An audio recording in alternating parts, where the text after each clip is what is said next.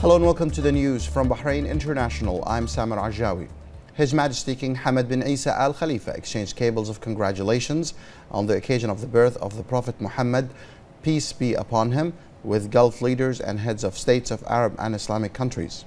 His Majesty expressed wishes of good health, happiness, further progress, development and prosperity for the countries and their peoples, wishing many more returns for the Arab and Islamic nations. His Majesty King Hamad bin Isa Al Khalifa held an official meeting in Cairo yesterday with Egypt's President Abdel Fattah al-Sisi. He thanked him for the warm hospitality accorded to him and his accompanying delegation, underlining the brotherly ties and the distinguished cooperation relations as well as Bahrain's stances towards Egypt and its people. Both leaders reviewed bilateral relations and ways of bolstering them at all levels for the common interests of both countries and people. His Majesty affirmed the pride of Bahrain's leadership and people for its strong historical relations with Egypt, stressing the mutual keenness to enhance aspects of cooperation and to continue consultation and coordination in light of the challenges in the region. Both leaders expressed pride in the advanced level of the Bahraini-Egyptian relations and their aspirations to push bilateral cooperation to new horizons of joint work in light of the close ties between the two leaderships and brotherly people. His Majesty underlined Egypt's progress in various aspects under the leadership of President Abdel Fattah al-Sisi. His Majesty also praised the historical and pioneering role of Egypt in protecting the Arab national security, defending Arab interests, and strengthening the foundations of peace, security, and stability in the Middle East. His Majesty stressed the importance of solving the issue of the Renaissance Dam in order to bring prosperity to the countries concerned and guarantee Egypt's rights in its water share without affecting its water security. For his part, President Abdel Fattah al-Sisi praised the efforts of His Majesty the King and his pioneering role in the development of the Bahrain relations with Egypt, describing these relations as a distinguished model of cooperation.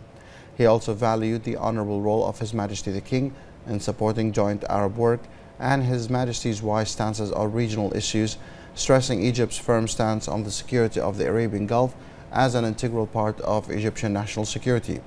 The talks also dealt with developments in the region and their implications for their security and stability, as well as regional and international events, in addition to exchanging views on a number of issues of common concern. The two leaders praised the signing of the Riyadh Agreement between the Yemeni government and the Southern Transitional Council. They expressed their deep appreciation for the efforts of the custodian of the two holy mosques, King Salman bin Abdulaziz Al Saud, and His Royal Highness the Crown Prince Mohammed bin Salman bin Abdulaziz Al Saud, to settle the Yemeni crisis and restore security and stability to all parts of Yemen in a way that enhances and consolidates stability and peace in the region. They thanked the Yemeni President Abdurrabbu Mansour Hadi and his government, as well as the UAE government, for facilitating the pivotal agreement, which will back efforts towards a comprehensive political settlement. They expressed hope the agreement would rally the Yemeni ranks to face threats and challenges and work together to tackle the repercussions of the Houthi coup and deter threats to Yemen's unity and stability. They also underscored the need to boost cooperation between the Arab countries to maintain their security and stability and confront challenges, including mainly terrorism, extremism, and foreign interference. They also affirmed the need for synergized efforts to work on peaceful solutions to the crises in the region and promote security, stability, and prosperity. Earlier, His Majesty King Hamad bin Isa Al Khalifa arrived in Egypt, where His Majesty was welcomed upon arrival by the Egyptian President Abdel Fattah al-Sisi, senior government officials, the ambassador of the Kingdom of Bahrain to Cairo, and staff members of the embassy.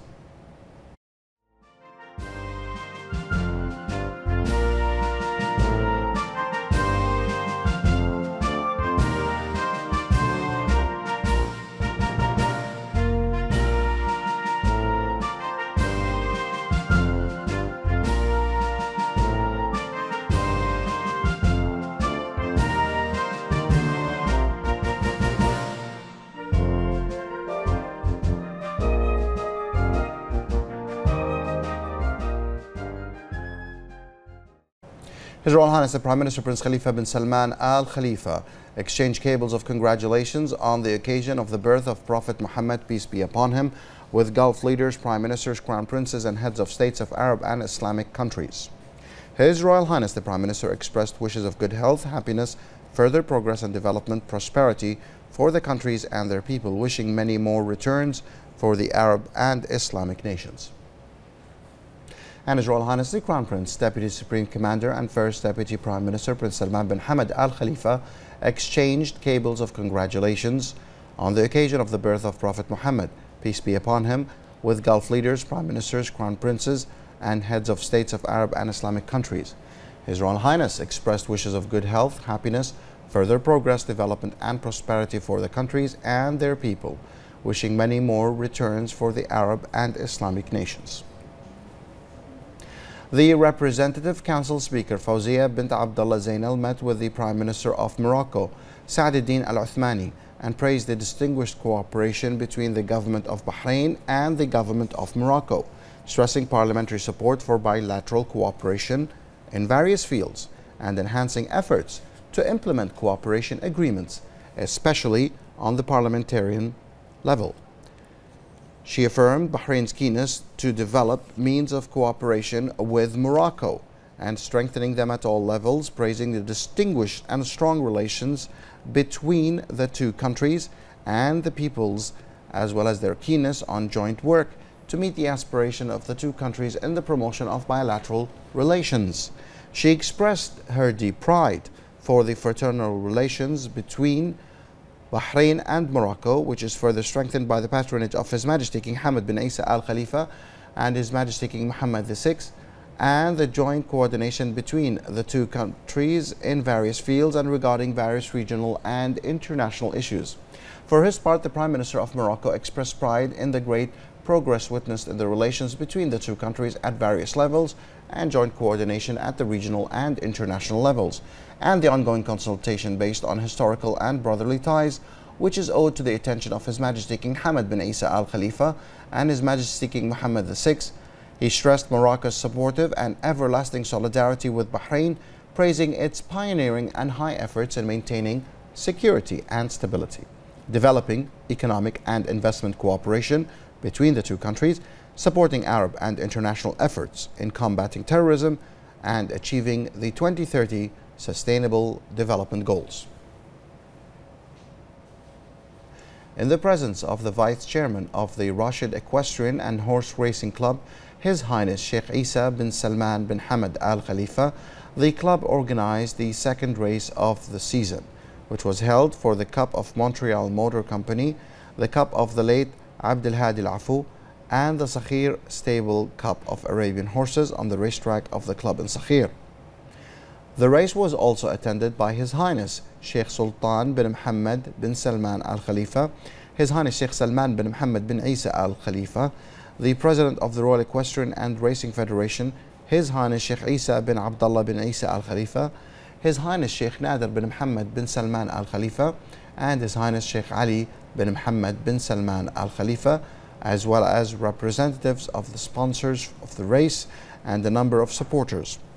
The winners were awarded with trophies, where the Executive Director of Rashid Equestrian and Horse Racing Club, Sheikh Salman bin Rashid Al Khalifa, presented the Sakhir Cup to the winner Yusuf Tahir, while the Montreal Cup was awarded by Ibrahim Al Sheikh, owner of Montreal Motor Company, for the fourth half to the winning rider Hadi Al Afu, and the Montreal Cup for the seventh half to the winning rider Ja'far Al Ansari.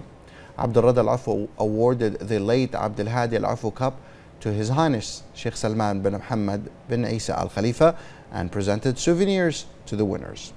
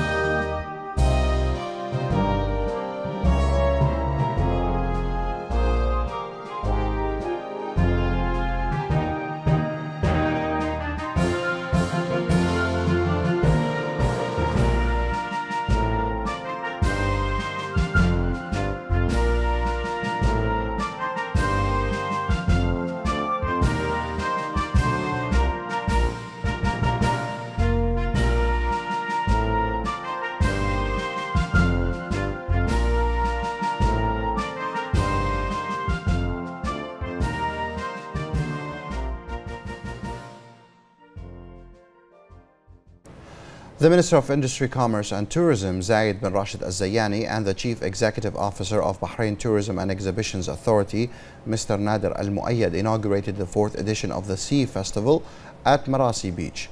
More details in this report with Hiba Abdel Ghaffar.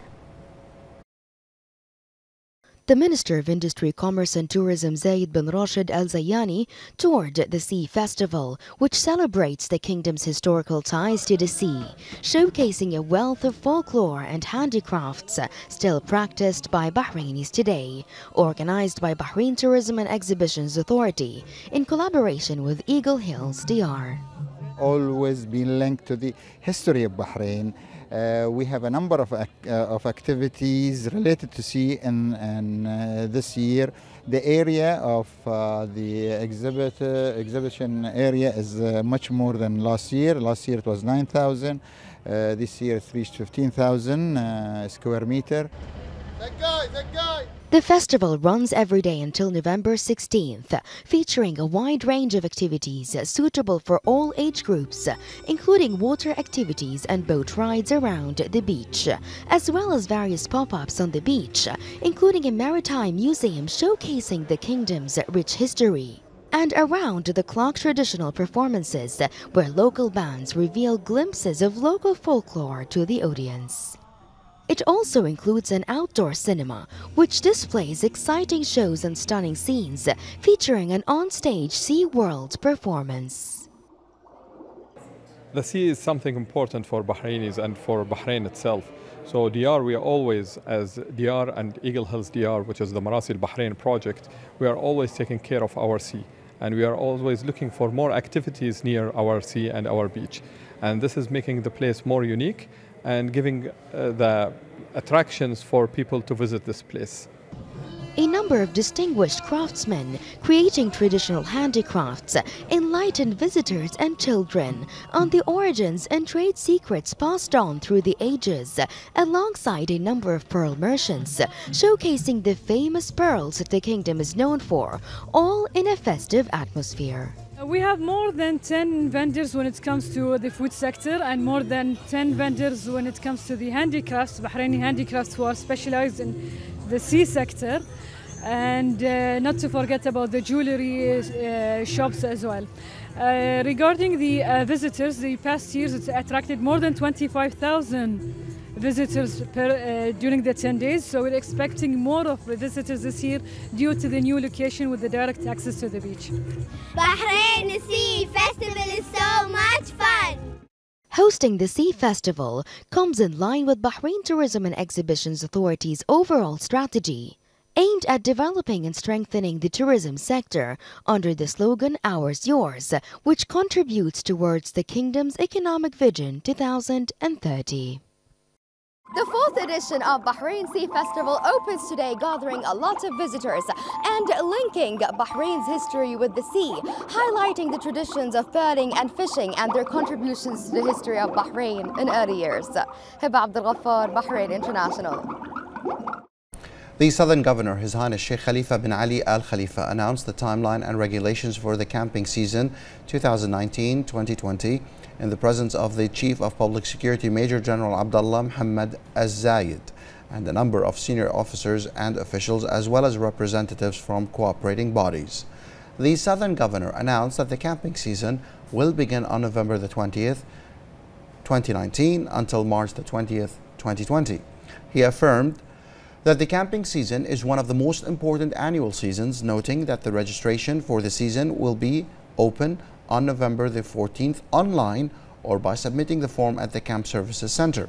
His Highness Sheikh Khalifa bin Ali asserted the role of the governorate in adopting and enhancing the security role and community partnership in various governmental and private security authorities, as well as achieving security and communal awareness as part of the directives of the Minister of Interior, General Sheikh Rashid bin Abdullah Al Khalifa.